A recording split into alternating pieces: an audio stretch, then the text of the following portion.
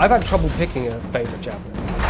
We really wanted them to have a different feel. There's a lot of freedom in how you load out these javelins. That's really what this is about, is being able to let you design a superhero. And you can literally sit there for hours, tweaking everything and getting it just right. How are we going to achieve this? So really that's in the devil of the design details.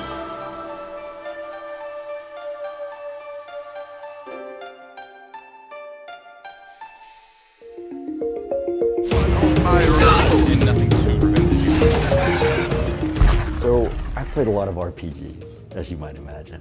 And one of the things that's always been kind of a love-hate relationship for me is exploring each character archetype. And maybe you choose a certain character type and you play it for a couple of hours and you decide, oh man, this isn't really what I was expecting or hoping, or it's not, I'm just not feeling it right now. So you restart the campaign and you try again, and you rinse and repeat that until you find that one class that's just what you were looking for. The versatility in being able to switch javelins and own an array of these cool exosuits allows you to switch on the fly as your mood dictates or as the mission dictates. Like, that's really what this is about, is being able to let you design a superhero that you can then inhabit and then set that aside and try something different without having to restart the game, with continuing your journey through the space.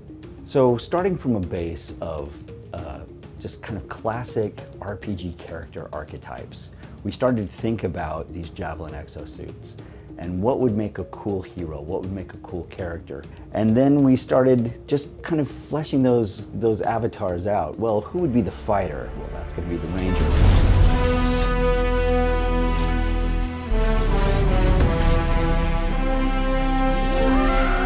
The Ranger's been there since the beginning. It's the one that we built up from. The first one is the hardest to do. You're trying to solve all the problems of the game at the same time you're trying to solve what the Ranger specifically does. The Ranger had to feel very capable. It's the suit that you want to take out when you don't know what kind of trouble you're going to get into. The favorite thing that I like about the Ranger is really its versatility. Easy to pick up, maybe hard to master, but it's easy to understand. It can do a lot of different things. It can fill different roles. It's more of the commando who straps on all its gear and gets its weapons and runs out into the battlefield. And the ultimate's just so kick-ass, like the stream of missiles. Spark beam is one of the ones on the Ranger. It's my favorite one. From your wrist, you shoot out a straight beam of energy. That feels very much in line with the precision and agility that the Ranger offers. You know that if you've got a Ranger suit on, you can deal with the situation, you can help out the team. The other guys are specialists, but this is the guy that will get the job done no matter what. Who's going to be kind of the barbarian or the cleric? Well, that's going to be the Colossus, that's the heavy. It represents sort of the first kind of javelin that humanity built, but it's slower, but it's more heavily armored. Damn, looking good. It can kind of fill the role of tank, but it can also dish out a lot of damage. You don't mean tank like a warrior in an RPG that has a shield and tanks. Now he has a shield, but he's not that same archetype. And so we describe him more like an M1 Abrams tank, like an actual tank from the real world, like slow moving, but if you get there, the firepower packs a punch that's devastating. Even up close and personal, you can be destructive in a real tank because you can run everything over. We knew that for the Colossus, it had to feel heavy. It couldn't just look heavy. And so getting it just right from the way that its footsteps work, to how the controller rumbles, to its sound design, and the types of weapons and gear pieces that you can mount to it, all of that had to feel just right.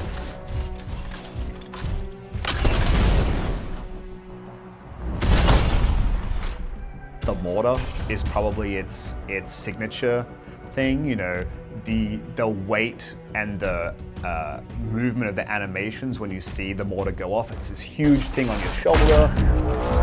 It's clearly too big and heavy for any of the other suits. I think that fits it perfectly.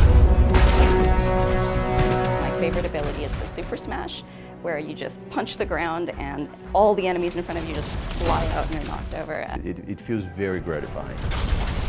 I really like taking the electric Tesla ability, which means basically anything that comes near me is going to get electrocuted as well. And then I'll pick a flamethrower up as well, so that I can like combo off myself. But it also means that when I'm playing with buddies, I'm just walking set up for other people to combo off me, and I'm taking a lot of the heat off them. So it's really about a teamwork setup. If you want to be the Colossus, but you're also kind of that guy who likes to be a healer maybe in MMOs, then you can build your Colossus in a way that really allows you to do that really well. So that versatility, that freedom is super powerful, and that's something we wanted to give our players as a means to unlock their own expression, their own desire, and how they wanted to approach it.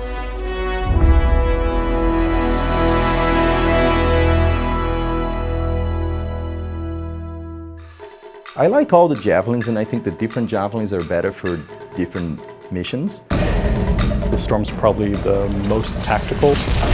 And the Interceptor is the most nimble, most quick. The smoke bomb zipping around in the back lines. Oh, it's great. It's power overwhelming.